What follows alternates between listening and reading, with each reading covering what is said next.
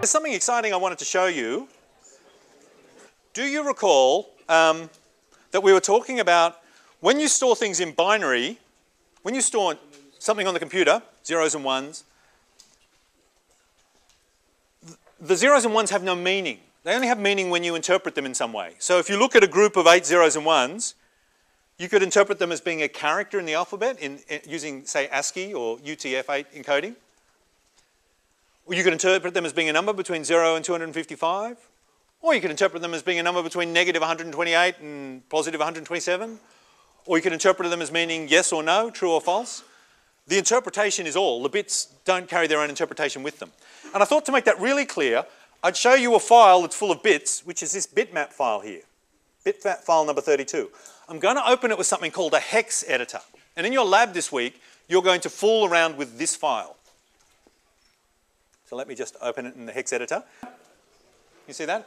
This is so this file here, 33.bmp, is what's called a bitmap file, which is a sort of image. And the reason I've picked it is that you can, under Windows and under Mac and under Linux, it's all easy to view this, and all browsers will view this. So it's sort of viewable. It's like the lowest common denominator file that everyone can see.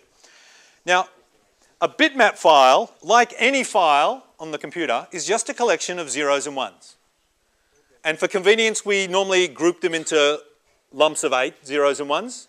And we call each of those lumps of 8 a byte. So this is just a collection of bytes. In a hex editor, hex standing for hexadecimal, it displays the bytes as their numeric value. Numerically, it displays them in hexadecimal, rather than characters, which would be what happened if you opened it in a text editor or Word or Notepad or something like that. So this file, 33.bmp, we can see how big it is. It is these thin lines here, if you can see, going top to bottom. They're convenient. They come every 4. So that shows us 4 byte chunks at a time, which, as you know, is 32 bits, which is a common multiple for things on computers. So it's convenient to show 4 bytes at a time. This very first column of numbers here just tells us what number byte we're up to. So the first byte is 42, and it's at address 0. This is address 20, address 40, address 60, and address 80. Now, these addresses are given in decimal, but the values here are given in hexadecimal. So you can see there's 42. But what's 42 in hexadecimal? Well, that's 4 lots of 16, which is 64, plus 2 lots of 1, 2, which equals, that's the number 66. And if I highlight it, in fact, because this is a reasonably okay hex editor, it'll actually down the bottom tell me, look, Richard, you're looking at the number 66 in decimal.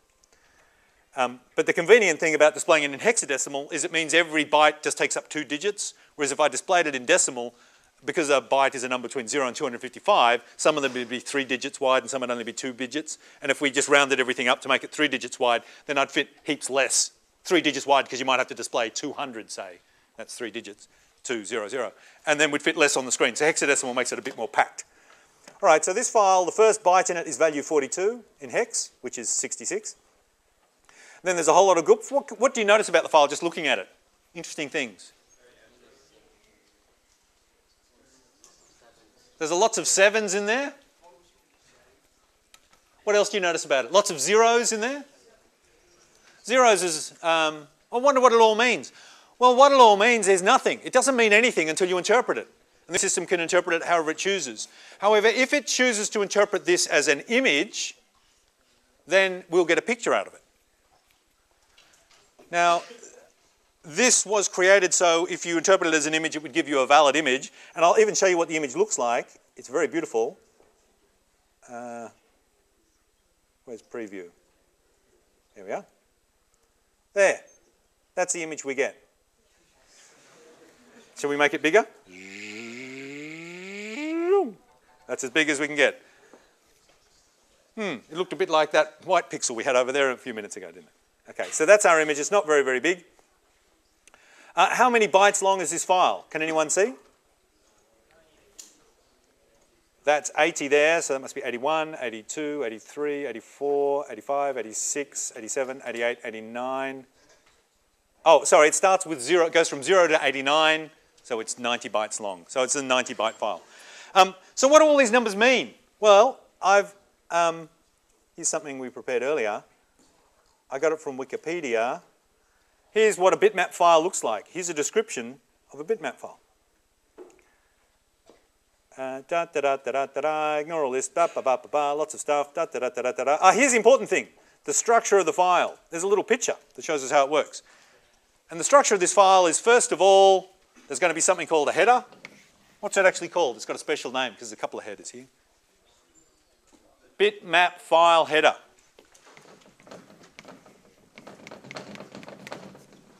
And then after that, there's that green, that green thing is a bitmap file header. Then there's something called a dib header. And then after that, it's going to be the data that stores the image. What's this bitmap file header? Well, we see the breakdown here. The way they've drawn it, the convention they've used as they've drawn this picture is that the full width across here is 4 bytes. So signature, you can see, is 2 bytes. Then it's followed by the file size, which is 4 bytes. 2 reserved things, each of which are 2 bytes each. And then the file offset to the pixel array. And the pixel array is the data at the end, so the address of where the actual image is stored. So let's scroll down. There's lots of guff here. Don't get frightened by it. Just scroll down. Bitmap file header is 14 bytes long. And the dib header, well, there's lots of different dib headers. The file I've given you has a dib header of size 40. And then after that, it's a pixel array with all the data. Let's keep going down. Here we are. Okay, here's the data that's in the file. First of all, the first 2 bytes are the header field. And if we're on a Windows machine or various other things, they'll use a BM. They'll put BM there. If you're using OS2, who's using OS2? Good man. Which one? Because there's 57 different standards for OS2. I think everyone in the world's probably using this standard at the moment, BM. And lo and behold, so is this file. Look, 42 is 66. What's the ASCII for 42 hex, 66? What character is that? Capital B. In fact, it's displayed on the side over here. And the 4D, what's the ASCII value for that? M. So literally it stores a B and an M as the first 2 characters. So we're looking at this one. So our first 2 bytes are the B and the M. And because it's an editor, by the way, we could change the file, though this will make it go crazy. I could say, put an N there.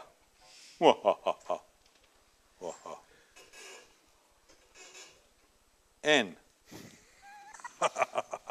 Now if we saved it and tried to look at the file, how do I reload the file? File. Maybe I've got to close it and reopen it. Yeah, I think you're right.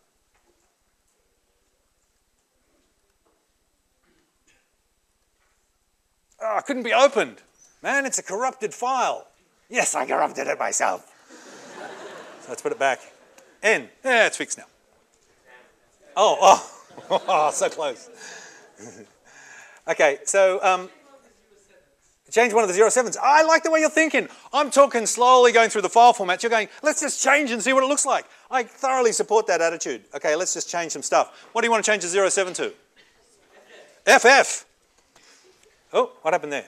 Oh, I typed FF on this. I was on the ASCII side, so I typed the letter F. So it stored the letter F in the file, which happens to have the ASCII code 46. But that's not what I wanted to do.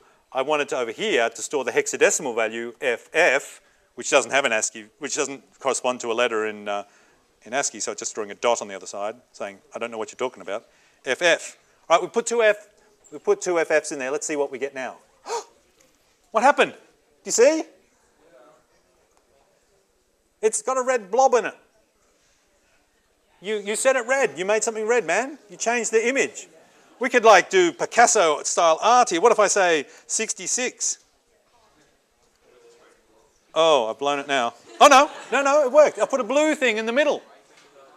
Wow, just by changing these values, we can change the file. Now, let's work out what's going on. This is just very quick. And in the lab, you're going to fool around with this file and try and make it some interesting thing here. I'll leave it for you to make something very beautiful and Picasso-like.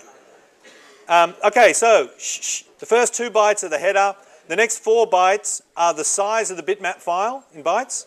If I highlight them in my hex editor here, oh, the next 4 bytes, that's 1, 2, 3, 4, is the number 90. So that's the size of the file. Woohoo, that was correct. Thank heavens for that. The next 2 bytes are reserved. The next 2 bytes are reserved, probably for OS2, so we can skip over them. And then the next 4 bytes are the offset where the data starts. So we skip 2, and we skip 2, and the next 4 give us where the data starts. And that's at address number 54. Right, so let's find 54. Can you probably guess where 54 is? Here maybe. Let's have a look. 54. Okay, so this is all the data here. The other stuff between where we were and here is more header information. Data that tells the computer about this image. It tells information such as it stores, it's in the dib header now, boop, boop, boop, boop, boop, the 40-byte dib header, that's the one we got. The width of the image in pixels, the height of the image in pixels, the number of color planes being used, must be 1. The number of bits per pixel. Oh, okay, the number of bits per pixel, let's look at that. How many bits are used to represent a pixel? This is stored 4, 4, 4, that's 12, 14. After 14 bytes into the header, that stores the number of bits used to represent each pixel. So where did the header start? Was it here? That was the header, wasn't it? So we go 14. That's 4, 5, 6, 7, 8, 9, 10, 11, 12, 13, 14. It's there. There's 24 bits per pixel. So let's think about it. How do you reckon it stores a color? It's using 24 bits for each pixel to store the color of that pixel. How do you think it's storing the color of a pixel? There's 24 different colors and it puts a 1 in each of those? Yeah. But actually with 24 bits you can store more than 24 colors. Like for example, hello, come in guys, come in and sit down. Like for example with 5 fingers you can count higher than 5. What I meant was each color is a number. Each color is a number? Yes. Each number is a, yeah. So there's 2 to the 24 possible colors, which is about 1 million. Well, what can I count up to with 5 fingers? If you count on your fingers, you can go 0, 1, 2, 3, 4, oh,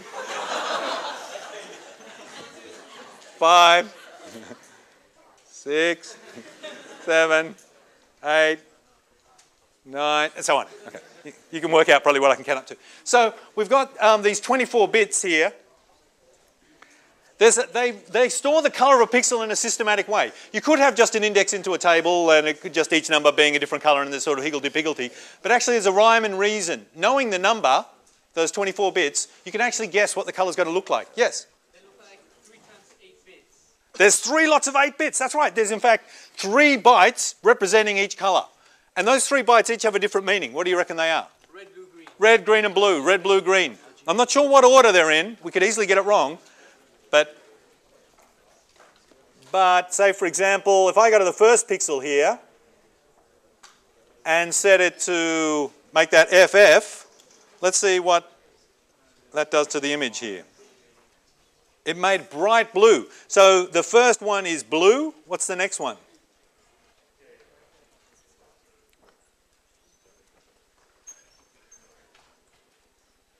Green. Do you see that? It made it go green. And the last one is going to be what? Red. That's our remaining color, isn't it? And by mixing red, blue and green, you can get all the colors of the rainbow.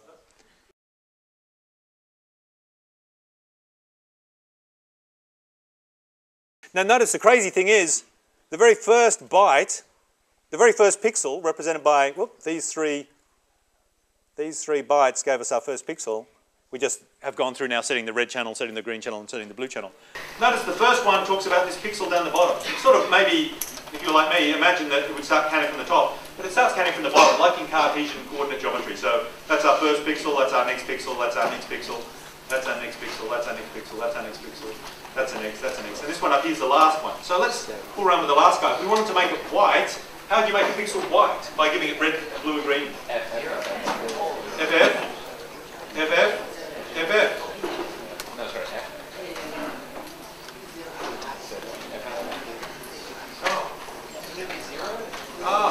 Why didn't it work? Oh yeah! Because there's something about the header files that I've skipped over and not told you, and you'll see when you scan through this page, that because it's convenient for memory purposes to always deal in groups of 4 bytes at a time. In bitmap files, the requirement is that each row of pixels has to start on a 4-byte boundary, has to start a multiple of 4 bytes into the thing.